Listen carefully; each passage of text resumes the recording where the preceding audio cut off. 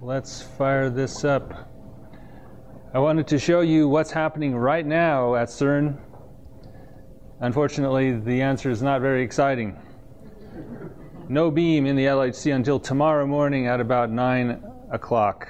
So I was going to show you events that are coming in as we speak with beautiful proton-proton collisions, but there are none to show you that are happening right now.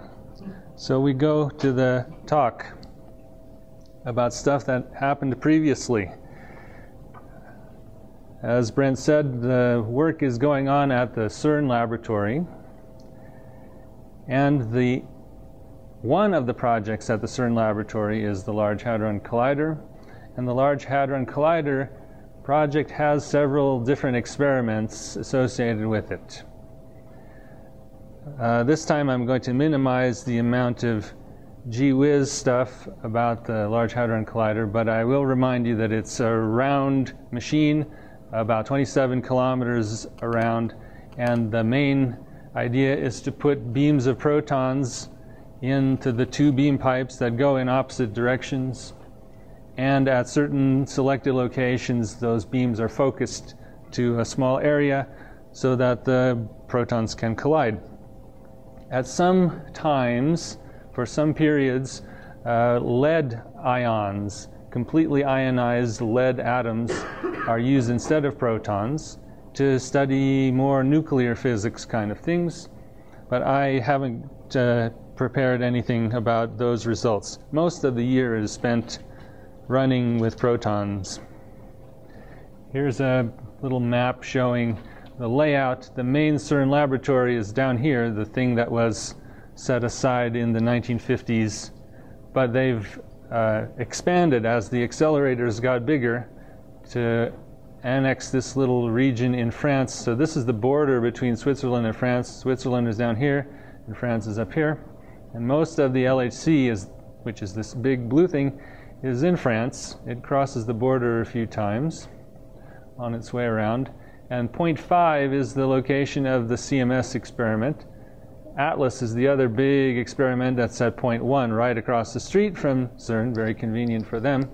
And there are a couple of other experiments, which are major experiments also, but they have different focuses, different objectives, and Atlas and CMS are the ones that are kind of general purpose and directly competing with one another to keep each other honest, to promote the highest quality of results.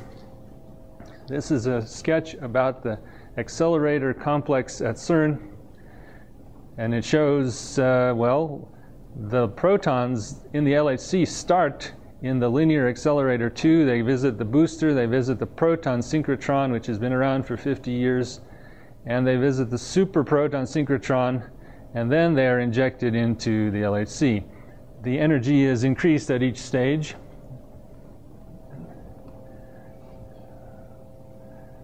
The energy of the LHC is limited by the ability to bend the protons around that 27-kilometer circumference circle.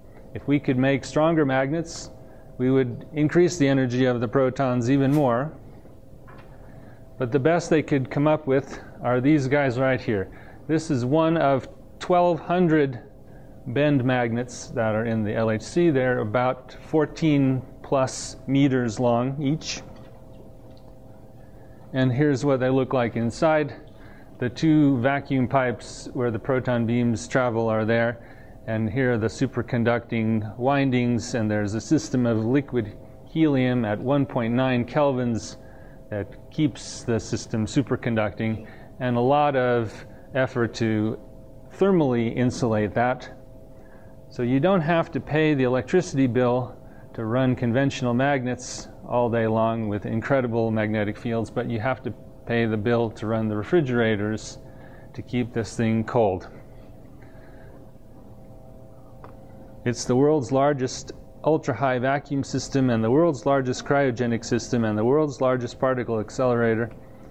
And here's what it looks like downstairs, these big blue cans, just one after another. Those are the bend magnets. There are also thousands of other magnets involved in focusing and steering the beams to keep them well behaved.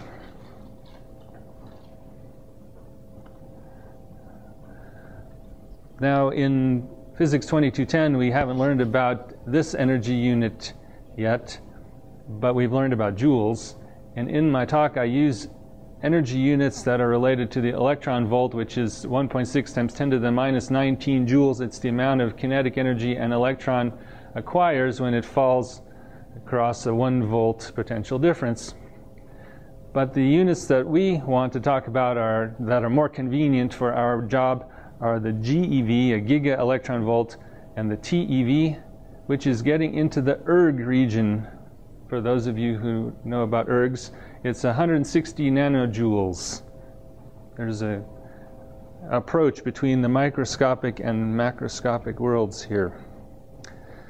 The LHC was supposed to be running a long time ago, and the first beams were successfully guided around the machine in 2008.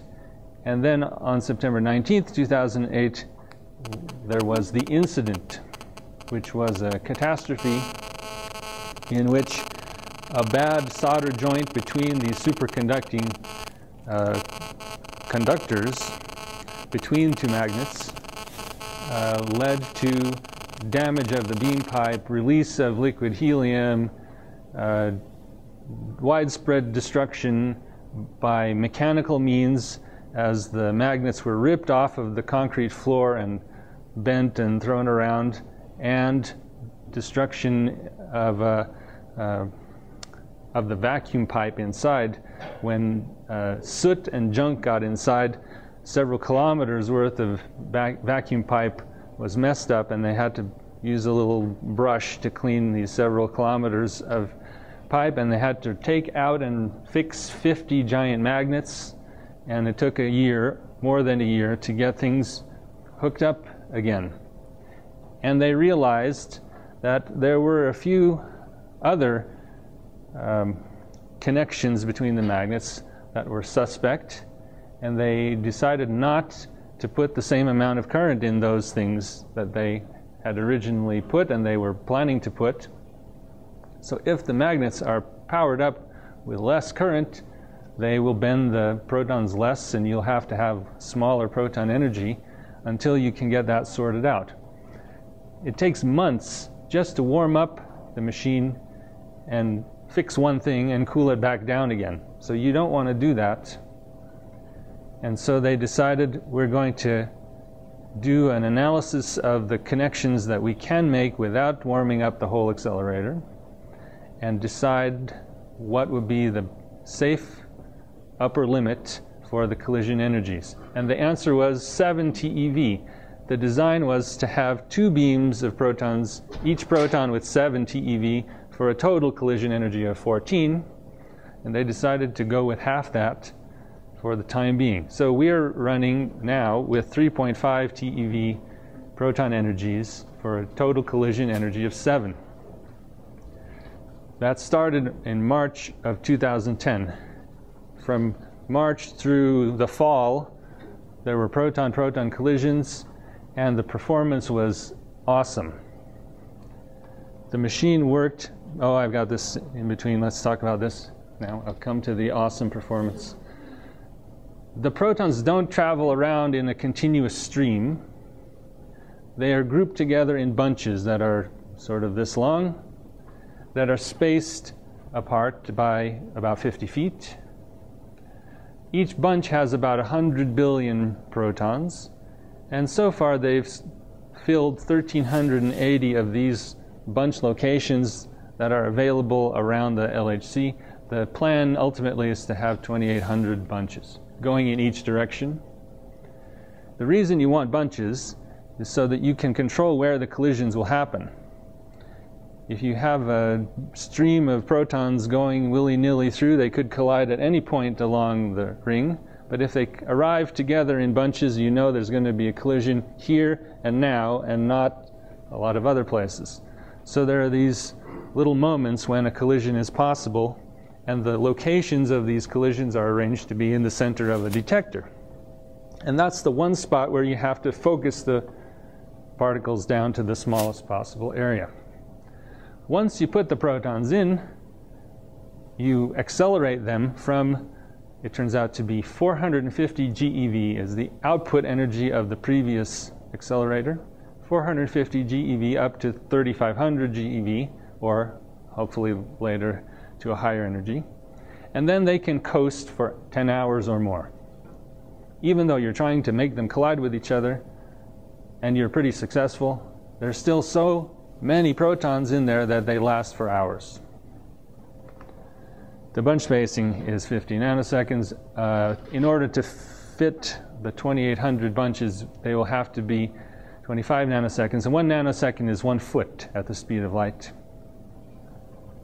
So the detector has to think about what just happened, and it's got 50 nanoseconds before the next thing is going to happen, and it has to decide quickly if it wants to save the event. We can't save every collision. We can save only a small fraction of them for practical purposes of storing the data and processing the data.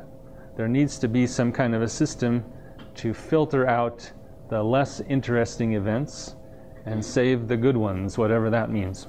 Come to the point where the bunches of protons have so many protons in them, and they're focused in such a small area that when one pair of bunches cross each other, there's something like 10 or 20 proton-proton collisions happening. This is not like the old days, where you'd have bunch crossing after bunch crossing, and nothing would happen, and then, oh, there's one. That was the way my previous experiment was, with electrons and positrons colliding. Now you get 10 or 20, and almost all of those collisions are of a non-interesting variety, where the protons just kind of break apart and make a splatter in the detector, and you don't make any Higgs bosons, you don't make any top quarks. It's not that exciting. Did anything make Higgs bosons so far? I'm coming to that. Hey, Steve. Yeah. Is it just by chance that the time and the energy were inversely proportional? No, that's yes, it is by chance. There's no connection. The speed is the speed of light, no matter what the energy is, and the spacing is just for practical purposes. 25 is really challenging for the detectors, so they started with 50. So they could go up to the maximum energy design, keeping that 50 nanoseconds space. Absolutely. They could just have one pair of bunches in the machine if they wanted to, and that's indeed how they started out. The plan was to start with a simple and less lethal amount of protons in the machine, because when the thing is fully stoked up to the design, the amount of energy in those protons is, like I showed you in some other talk, like a train going in each direction, a big super fast train. So it's not to fool around with, and they wanted to make sure they had things under control, so they increased the number of bunches gradually over the months of 2010 and 2011. Now let me talk about how we measure the output of the LHC, I guess you would say. And in order to explain that, first I want to talk about a concept called cross-section. If you want to have two protons collide and produce a Higgs boson, or produce top quarks, or produce anything, you could figure out what is the effective area of the target on the one proton that the other proton has to hit. It's not really like that, of course. In quantum mechanics, it's a probability kind of a thing. And the actual size of a proton doesn't necessarily have anything to do with the effective area of the target you have to hit in order to get one kind of result or the other. But we use this symbol sigma to stand for the cross-section. And it is measured in units of area. And just to give you one example, I put down the cross-section for, it's called total inelastic PP cross-section. That means what is the cross-section, the effective target area, just to make the protons break up somehow, so that after the collision you don't have two protons anymore. And it turns out to be Well, we use these units of barns, as in the side of a barn is the area we're trying to hit. 60 millibarns is the total PP cross-section, and one barn is 10 to the minus 28 square meters. Yeah. When you collide those lead nuclei, I forgot what the number is, but it's more than a barn of cross-section. It's just unfathomable for a particle physicist, because the interesting cross-sections are picobarns, as you will see. Now, okay, so that's one half of the equation. The other half of the equation, what can the LHC do to make a lot of collisions? Well, it can have lots of protons, it can squeeze them down into a small area, and it can have them come around and around a lot of times. We can just wait a long time. So the combination of those three things, number of protons, how big an area they are squeezed into, and how many times they encounter each other, can be put together into a quantity called integrated luminosity. This is a measure of how much data we collect, or how much potential data the LHC has provided to us. How many possible collisions. It's measurement of how many collision opportunities there were, such that the number of collisions that actually occurs is equal to the cross-section times the integrated luminosity. The cross-section is an area, so this integrated luminosity thing has to be an inverse area quantity, which is a bit odd, but the product has to be a number of collisions, like 12, so there's no escaping this conclusion. The integrated luminosity is an inverse area. So you could do inverse barns for convenience. Well, inverse barn is a tiny amount of data, and so this is kind of funny. An inverse picobarn is a lot more data than an inverse barn, because it's inverse pico. It's like 10 to the 12 inverse barns. And you have to get used to this. In 2010, the amount of collisions that the LHC provided in the CMS experiment, with the CMS detector working properly, at least at some level, able to record the collisions, was 43 inverse picobarns. And everyone was ecstatic, because the thing just kept working better than expected. The LHC kept working better than expected, and CMS worked just fine. High efficiency of data taking. A couple of weeks ago, in one fill that lasted something like 16 hours, we collected 113 inverse picobarns, 3 times as much as in the whole year before. We do that in one day now. And the total collected so far in 2011 is 4,000 inverse picobarns. So we had a dilemma that I've never experienced before. We collected this wonderful data in 2010, and the people go off and start writing wonderful papers describing the data from 2010. And before the paper is even finished being fussed with, we've got 20 times as much data as we had in that paper. And the paper is kind of worthless now, almost. But we forged ahead and published as many of those as possible. Well, just for our silly numbers purposes, so far in 2011, there have been this many collisions happening inside the CMS detector, and the rate that we're up to now, when things are working properly at the number of bunches we're using, is 200 million collisions per second.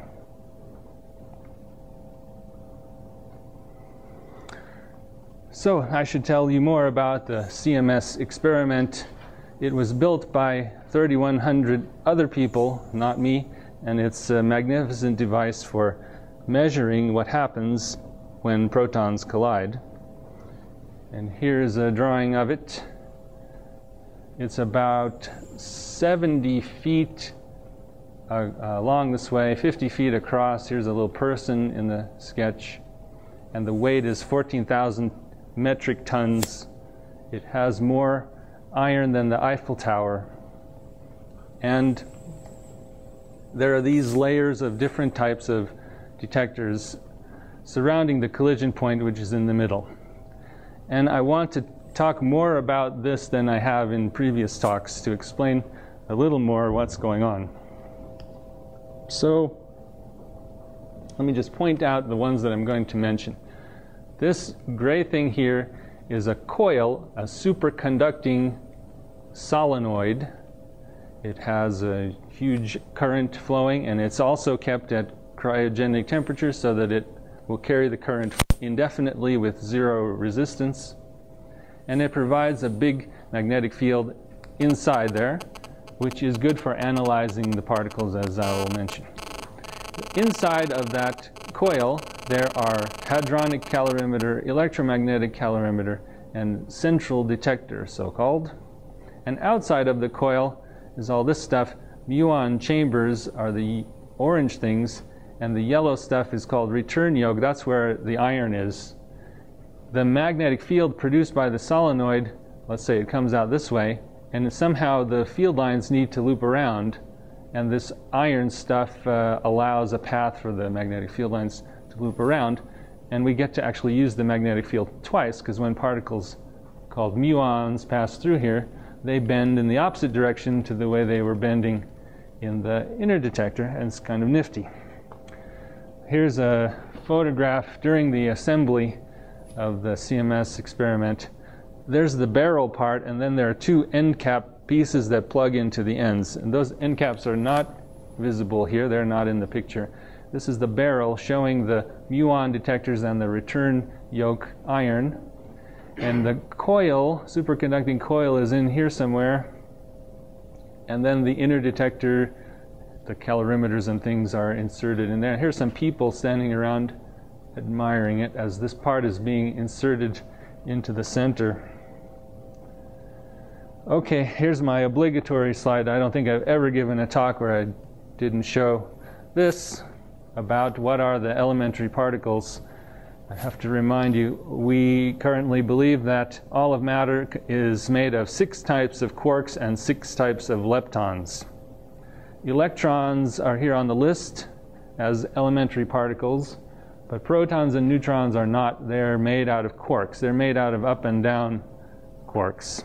Here, there's nothing pretty much except electrons and up and down quarks.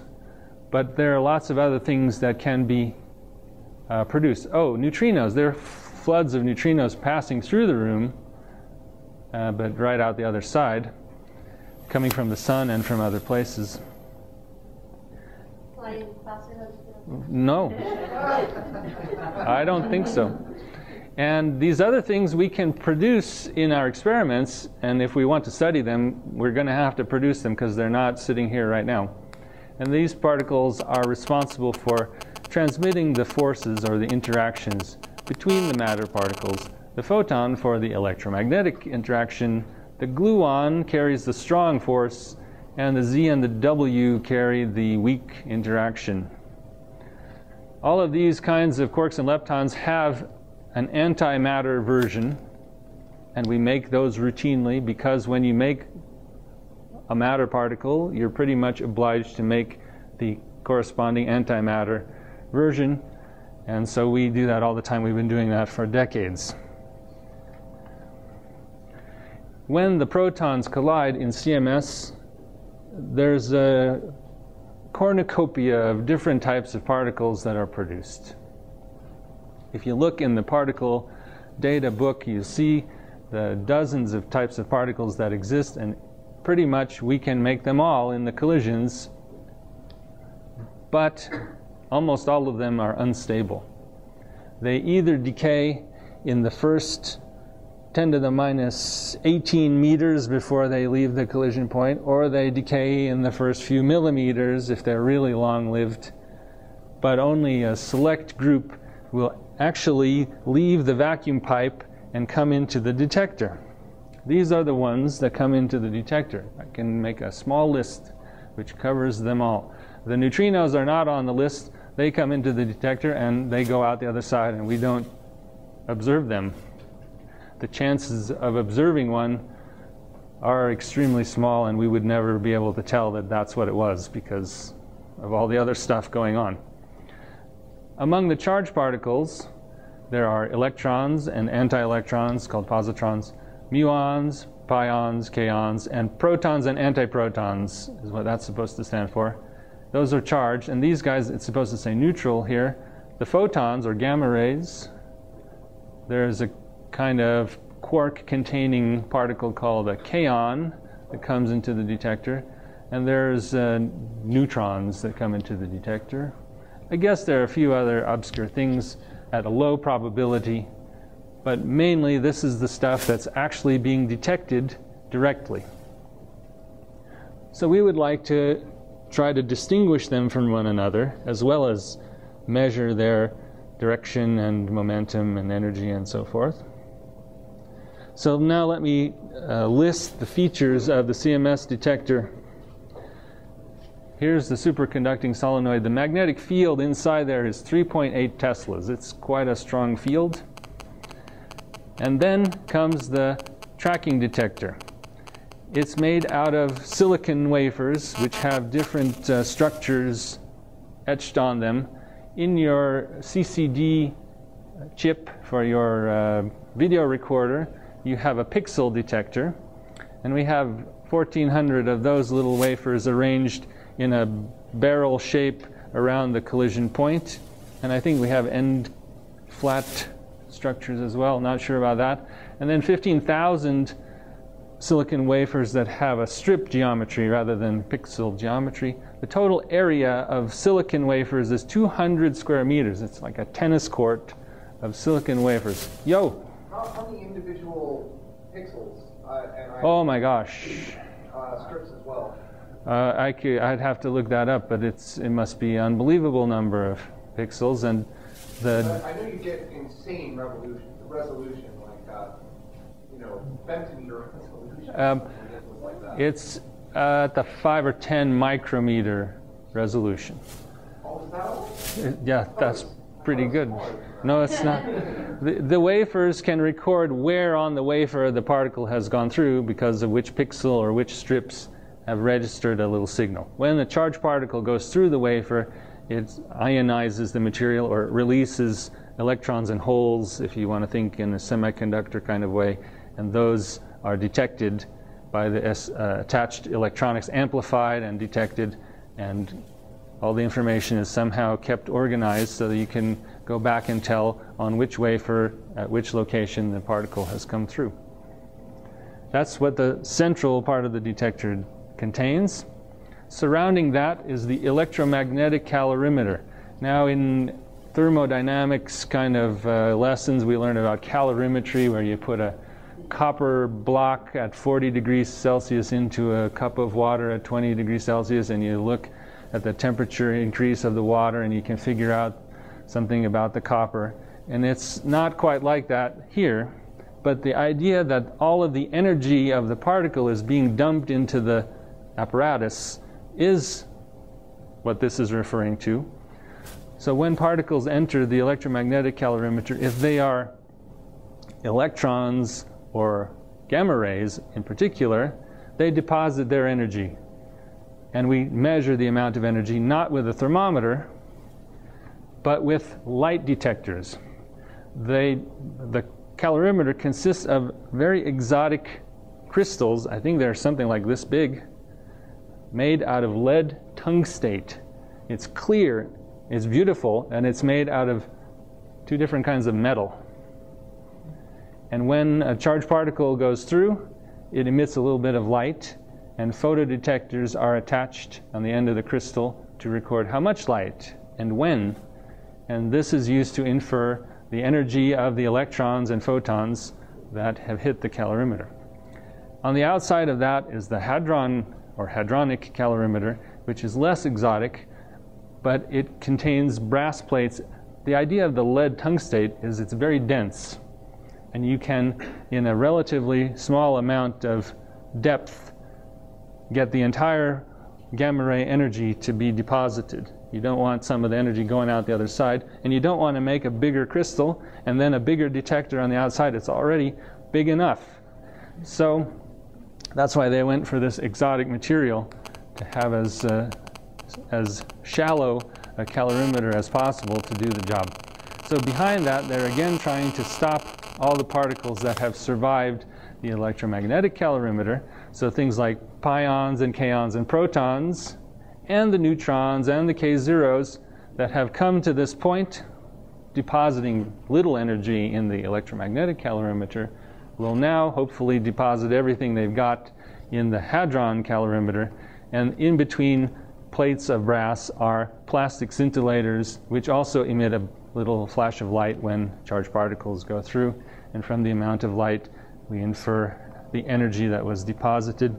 And on the outside of all of that, the muon detectors, they have several different kinds of technologies or arrangements of detectors. But the basic idea, again, is that muons will pass through all of that other stuff and through the coil and come out to the outer part of the detector, where some chambers that have a special gas inside are located, and the muons will ionize the gas and leave a little trail of ions and electrons that can be detected with electronic elements of different kinds. And the total amount of surface, they're stacked together to make a redundant system. There's 6 acres of detectors on the outside wrapped around the CMS.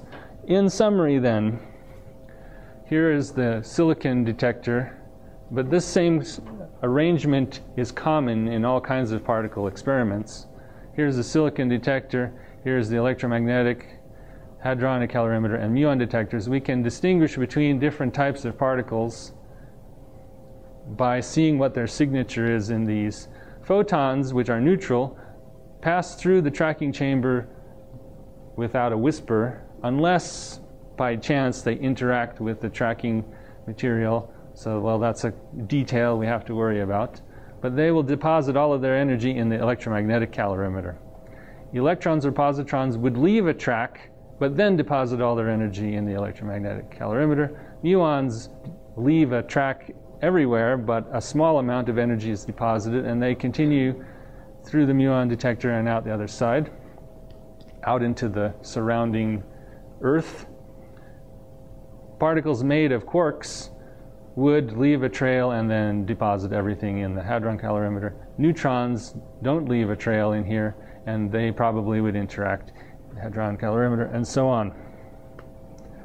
Okay, we've come to the physics part. I wanted to say something that we've actually measured with CMS finally, now that we have all these papers coming out. So I have selected a few things that I have some familiarity with. I have worked on none of the measurements. I have read most of the papers and fixed the punctuation and the grammar and stuff. That was my main function over the past 12 months, has been helping with the writing of the papers. So the first topic is an instance where we looked for something that we knew would be there, and it was there. It's the production of W and Z bosons. So I won't read this thing, but it reports, this is the front page of the paper where it reports the cross-section for producing W bosons and the cross-section for producing Z bosons. And I'll show you some pictures from the paper. This is from 36 inverse picobars. This is from the 2010, the measly little 2010 data has these thousands of events. That's a times 10 to the 3 up there on the scale of these beautiful plots. And this is the same graph as this, except here the vertical scale is linear, and here the vertical scale is logarithmic. So there's a lot going on here. I'll try to explain. First of all, what is plotted? It's ET/. In our detector, we detect the particles that have interacted, and we can sometimes notice that it doesn't balance. When 2 protons collide, you're not getting the entire proton colliding with the entire proton. You're getting one little piece of one guy colliding with one little piece of the other. But those pieces are pretty much going in opposite directions, and anything that's produced should have a total momentum of 0 in this transverse plane. So 2210 students who haven't come to momentum yet, there should be, well, momentum is mass times velocity for low speed things. It's a vector. And if something goes flying off to the left, there should be something else flying off to the right. And we can tell when there is an imbalance. And that's often caused by a neutrino. The neutrinos carry momentum and we don't detect it. So that would balance things out if we only knew about the neutrino. Well, when a W boson is produced and it decays into a muon and a neutrino, this is what we're looking for in this picture. You're going to see the muon go off one way and you're going to see nothing go off on the other side. And so this is a measurement of how much was missing. How much momentum was missing, really. Even though it's called E, it's really standing for momentum. And the W boson has a mass of about 80 GeV, and so about half of that energy is going to be missing, but it depends from one event to the next what the exact value is that the neutrino carried away. The yellow stuff shows the expected shape of the distribution from W decaying to mu nu, and then the purple and orange and red show the background expected from other things that we're not trying to measure, like TT bar, so top anti-top events, and QCD means these mundane events where there's just a lot of jets produced which are made from quarks or gluons, but they're not special events. And you can see there's a huge significant signal above the background, and we figure out how much background there is and we correct for it to get the cross section.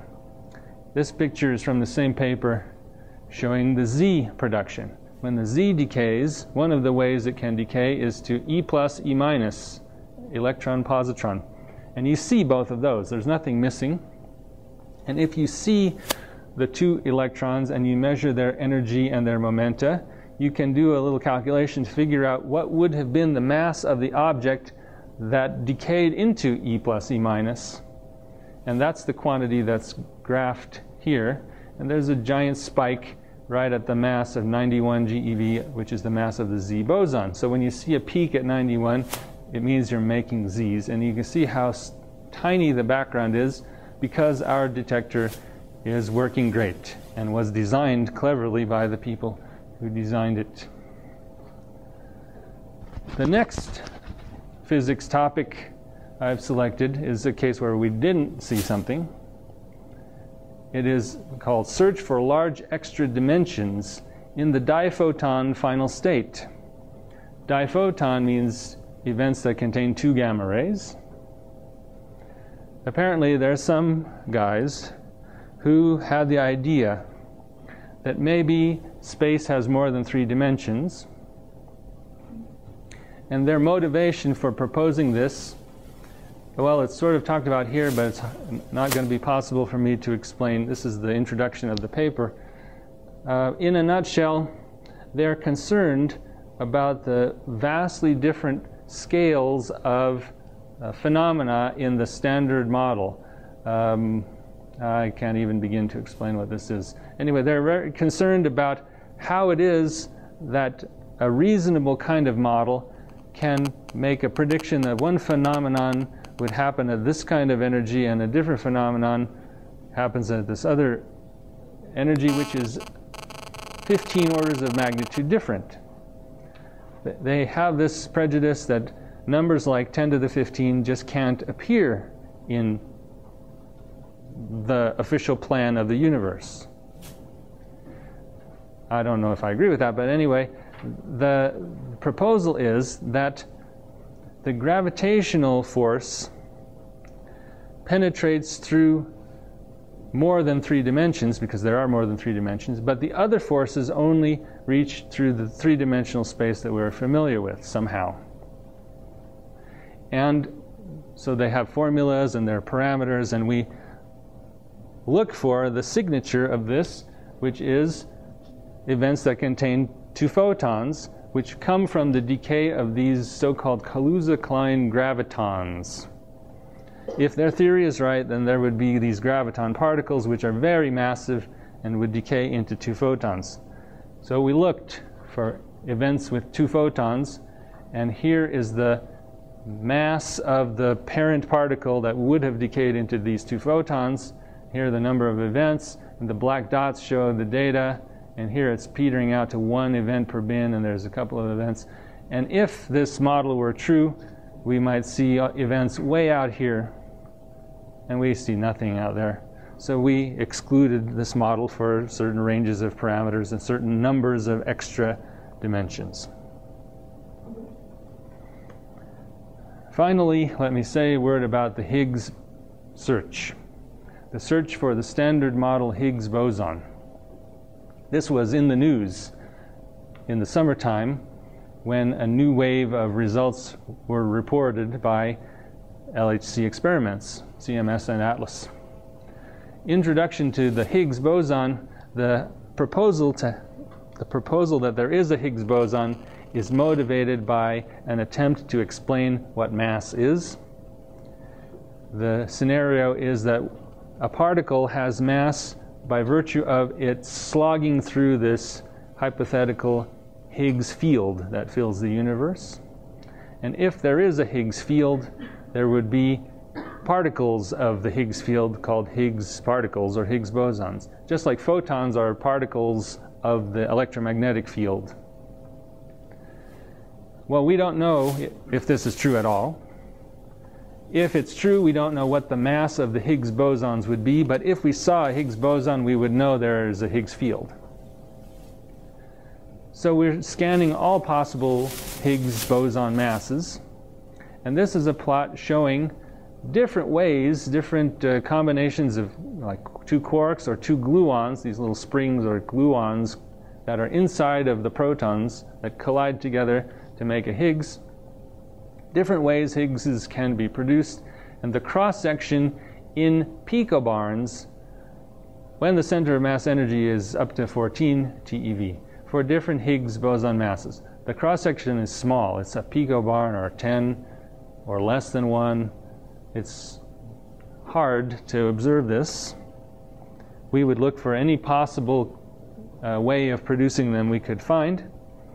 And then once you produce a Higgs boson, it decays, and you need to adjust your search to match what they decay into. And it's very complicated because depending on the mass of the Higgs boson, it would decay into different things. If the Higgs boson is up here at 300 GeV, then the Higgs decays mostly into W plus W minus with a little bit of Z0, Z0. But if the Higgs mass is down here at 100 GeV, then it decays almost all the time into BB bar. So you've got to be ready for any combination of parameters, any scenario. And so the Higgs hunters have a big job, and there is an army of people on CMS looking for the Higgs in every possible scenario. Have we excluded a bunch of BB bar energies?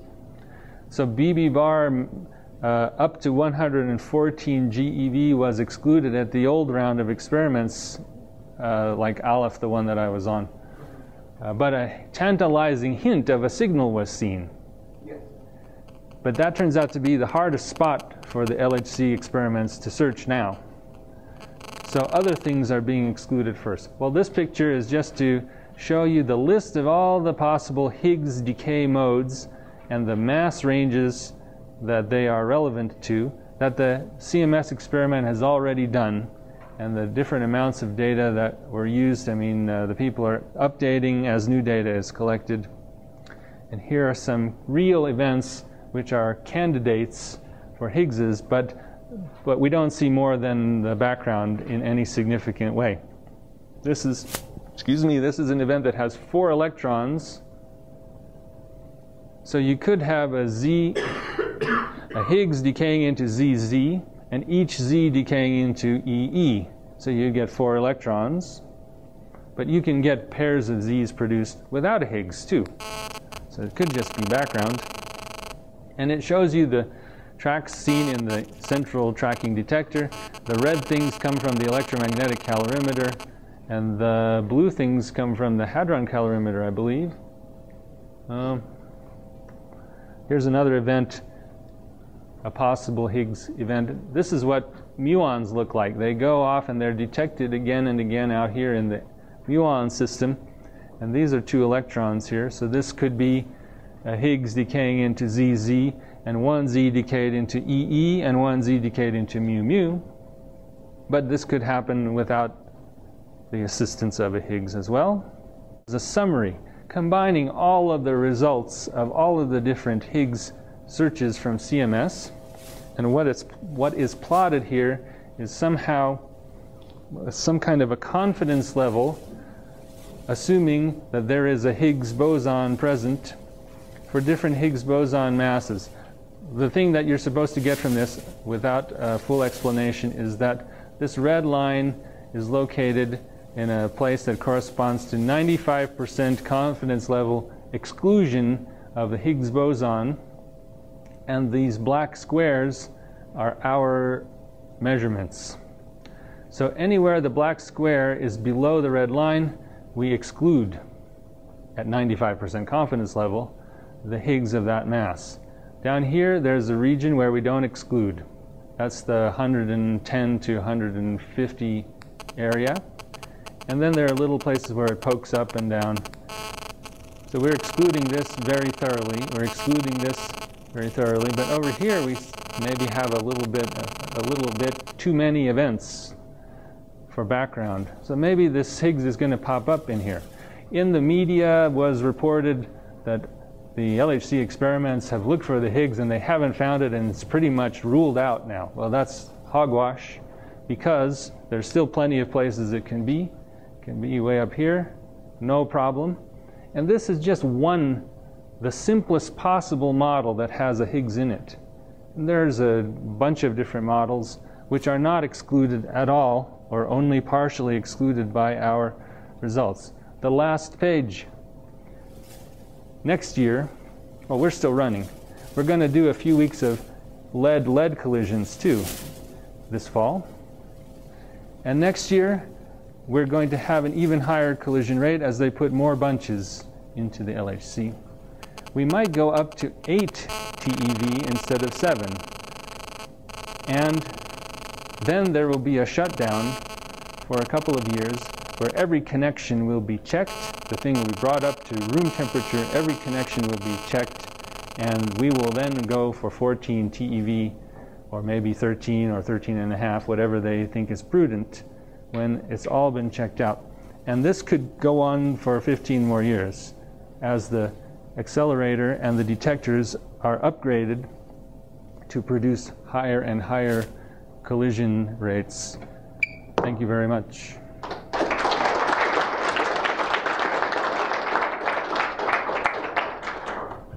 Time for a few questions. Professor, how are the goals decided, or the experiments that are going to take place in there decided that, okay, we're going to work on this, we're going to work on that, or are there simultaneously different groups working on different things?